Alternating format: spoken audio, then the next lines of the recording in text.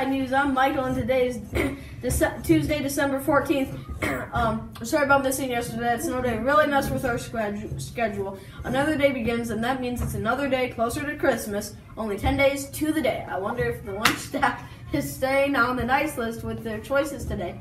We will be having chicken bite sandwich, chicken bite with teeth, with sweet and sour chicken Caesar wrap, chef salad. I would say that keeps them on the good side. How about Mother Nature? Is she playing nice today? Let's get the details on today's forecast. More the same today with temps in the mid-30s, topping out at 33 degrees. Along with those temps will be sun and some clouds. At least there is no snow in the forecast, and tomorrow looks like it could actually be warmer yet. I would say that Mother Nature is hanging in there on the nice list for now. Back to Thanks you. for update, Jeremiah.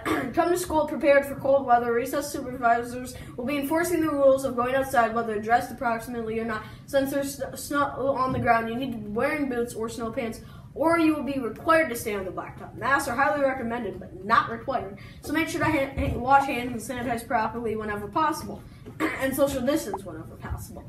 Hallway behavior is getting out of hand. Please be zero in the hallways out of respect to our classrooms that are in session. More on that to come. The giving tree has begun. Make sure to bring your contributes and help a family in need. This holiday season, we have collected approximately $700 so far, and $700 so far. The final push. Let's make that final push before Christmas break so we can meet our goal. Remember to practice habits of mind and sleep at pride. This week's habit is responding with wonderment and awe. Let's get the details on this short clip.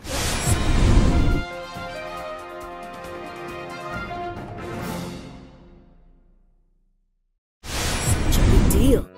It's a flower. We see those every day. It's not just about the flower. It's about looking at things that might seem ordinary and finding what's special about them.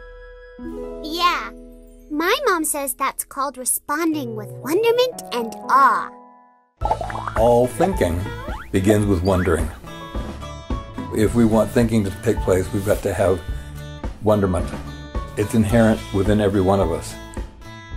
I have a little great-grandson, and he is fascinated with trucks. But you ought to see him. He takes them apart, puts them back together, dismantles them and reassembles them and plays around us. It's all this wonderment. The problem is that long about 5th grade, kids lose that. And so the task for teachers is to keep that wonderment alive throughout a lifetime. Now I understand why you're so excited to watch the flower bloom. Come to think of it, I've never seen a flower bloom before. Now I'm excited too! For this time of year, more opportunities for us to practice this week. See you again tomorrow. Please stand for the Pledge of Allegiance on the count of 3.